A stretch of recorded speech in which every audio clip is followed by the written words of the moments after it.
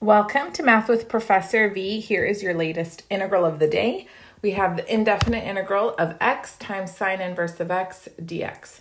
So pause the video if you want to try it on your own. I'm actually going to solve it two ways. First method of solution was inspired by the subscriber who sent it in. It's a little more slick, and then I'll solve it again the traditional way. Traditional meaning probably how you would see it done in like a textbook or your solutions manual if this was from your book. Okay, so to start things off, I'm going to make a substitution. I'm actually going to let t equal sine inverse of x. Sometimes it's easier not to deal with the inverse trig functions and make a substitution right off the bat. This means sine of t is equal to x. And then now if we differentiate both sides, we get cosine t dt equals dx. So let's rewrite this integral all in terms of t. Now we'll have, instead of this x right here, sine of t. Okay, great. And then sine inverse of x is next. That's just going to be t. And then who's dx? Well, it's right here, cosine t dt. Okay, and this integral looks a lot less frightening. As soon as I see sine t and cosine t, and then they're being multiplied by another t, which is a polynomial function, really, I know I'm going to do integration by parts, and the easiest way to contend with both of these guys is if I use a trig identity. So we know sine 2t, or sine 2 theta, is 2 sine theta cosine theta. So I'm just missing the 2 here. That means 1/2 sine 2t, or 2 theta, would be sine theta cosine theta. That'll just make things a lot more slick when we move to do our integration next, okay? So I've got t, I'll put a 1/2 times sine 2t now dt. And hopefully you notice, yep, it's time to do integration by parts. So I'm going to use a tabular method. If you haven't seen how to do tabular integration by parts, it's life-changing, especially when you move on to differential equations. You do so much integration by parts in that class. So it's very helpful. It's also called the DI method. There's lots of different names for it. But basically whatever u would be for your by parts problem, you put in the first column that we're calling d. So I'm going to put 1/2 t here. And then sine 2t is what dv would be. So that goes in the second column. And it works best when you have a polynomial function with something else being multiplied by something else that's easily integrable for multiple rounds. So derivative of 1/2 t, you just keep going until you get a 0 in that left column, is going to be 1/2, and then one more time derivative of 1/2 is 0. And now I integrate the same number of times. So antiderivative of sine 2t would be negative 1/2 cosine 2t, and then once more negative 1/4 sine 2t. Always dividing by 2 because of the 2 in front of the t. Okay, then we take products on the diagonal from left column to right column, one row down, and then also the signs alternate, and we're done. It's really that easy. So we'll take 1/2 t times negative 1/2 cosine 2t. That's going to give me negative 1/4 t cosine 2t. And then the next product's going to be positive since these two negatives cancel out, and I'll have plus 1/8 sine 2t plus c. Okay, now our task is to get back to the original variable of the problem. So we have to use some trig identities to get back there. Remember, we made the substitution that t was sine inverse of x, okay? So I'm obviously going to replace cosine 2t and sine 2t with the appropriate double angle identities. Also remember, this means that sine of t is equal to x. So when you're picking which of the 3 cosine double angles to use, I would use the one that only involves sines because that's the substitution that we made. All right, so here we've got that negative 1/4 t just hanging out, minding its business, and then cosine 2t is 1 minus 2 sine squared t. I'm choosing that one since it involves only sines, plus 1/8 times sine 2t is 2 sine t cosine t, and then we have plus c. Okay, now I can easily come through. Sine squared t is going to be x squared, this is going to be an x, this is going to be sine inverse of x. The only term that's left to contend with is this cosine t, so yes, we need to make a triangle. If I know sine of t equals x, then show that ratio here. T would be my angle, 90-degree angle in the other corner. Sine of t is the ratio of the opposite side over the hypotenuse, which would be x over 1. And then the missing side here, the adjacent side, would be square root of 1 minus x squared. You can do the Pythagorean theorem in your head. No one will be angry with you.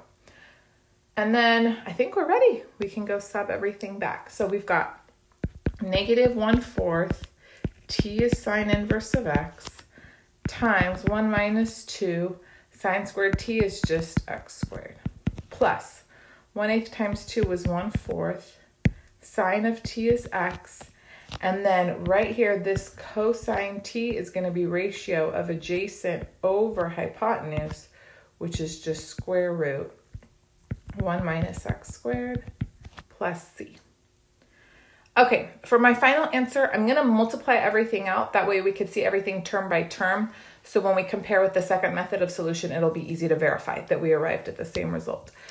So distributing negative 1/4 sine inverse of x, we'll have negative 1/4 sine inverse of x plus 1/2 x squared sine inverse of x plus 1/4 x square root 1 minus x squared plus c. And this is not the most attractive looking answer because you see how that negative is what we're leading with. No. Let's start with our best foot forward. Let's be positive. So you can put the positive 1/2 x squared first, or you could put the other term. It doesn't really matter. I'm going to put both the positive ones first and then put the negative one last. Minus 1/4 sine inverse of x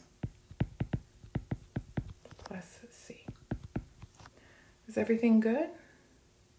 I think so. Okay, fabulous. So that's one method. Now, I think probably the more traditional approach, I'll show that now. Other option, option 2. Same integral, x sine inverse of x dx. You could just jump straight to by parts. And we know when we have an inverse trig function, we usually let that be u. So then dv would have to be x dx. And this will work beautifully. So du would be 1 over square root 1 minus x squared dx. And then what would v be? 1/2 x squared. Excellent. So then by our by parts formula, this is going to be uv. So that'll give us 1/2 x squared sine inverse of x. Oh, I remember seeing that the first way we did it, so we must be on the right track. Minus, and then I'll take the 1/2 out. We have integral v du, which would be x squared over square root 1 minus x squared dx. Yes, this product right here.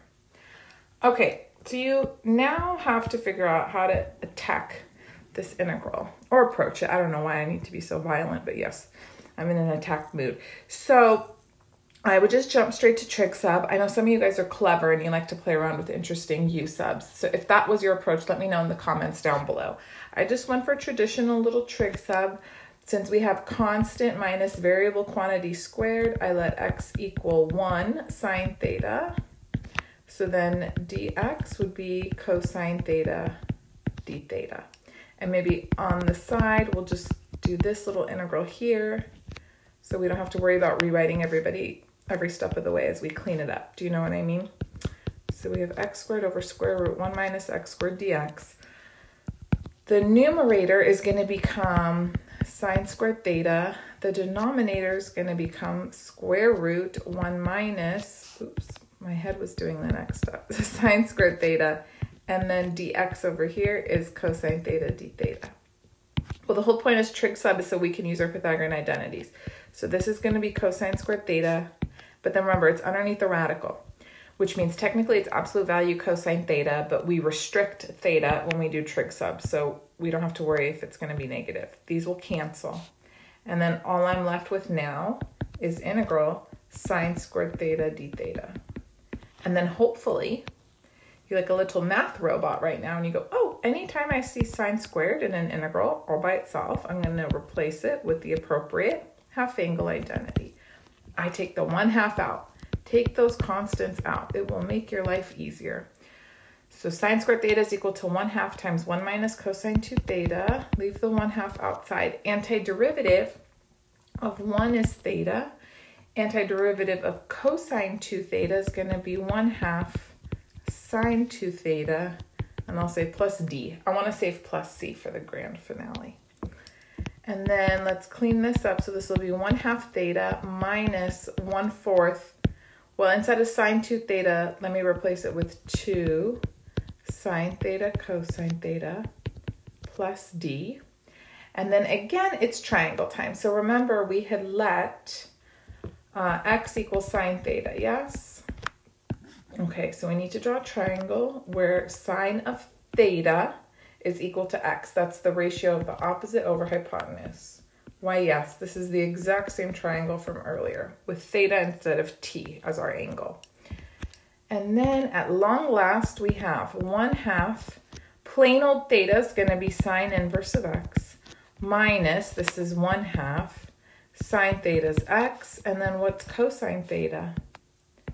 Adjacent over hypotenuse. So that'll be square root 1 minus x squared plus d.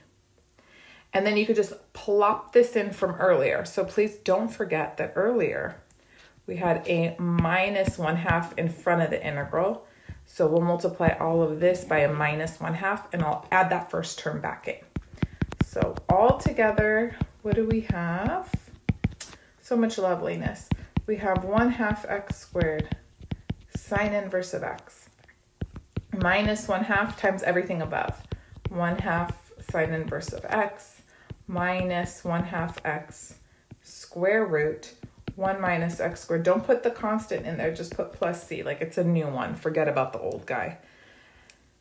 And then, does this match up with the first solution? It better.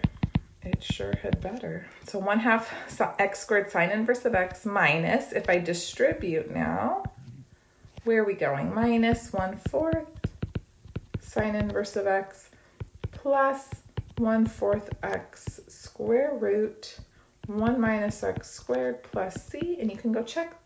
It's exactly what we got last time. So I guess now the question remains, which do you think was more efficient? Which do you prefer? And most importantly, which would have occurred to you if you encountered this integral? That's the thing.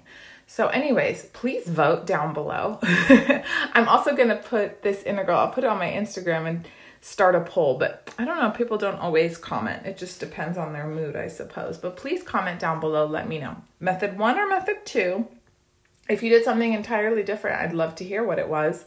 And if some of you guys are good at weaseling your way out of a trig sub. I don't know, do you hate it so much? I rather like it. But if you did in the second approach, instead of doing trig sub, do something else, let me know. I'm very curious. Okay, I'm off to work. But this was so much fun. I hope you guys enjoyed it. And my Calculus 2 class is learning integration by parts this week. So this should be good. Though I realized the second method they couldn't do because they don't know trig sub yet. That's for next week. All right. Bye, guys. Don't forget to subscribe. Give the video a thumbs up. Follow me on Instagram and TikTok,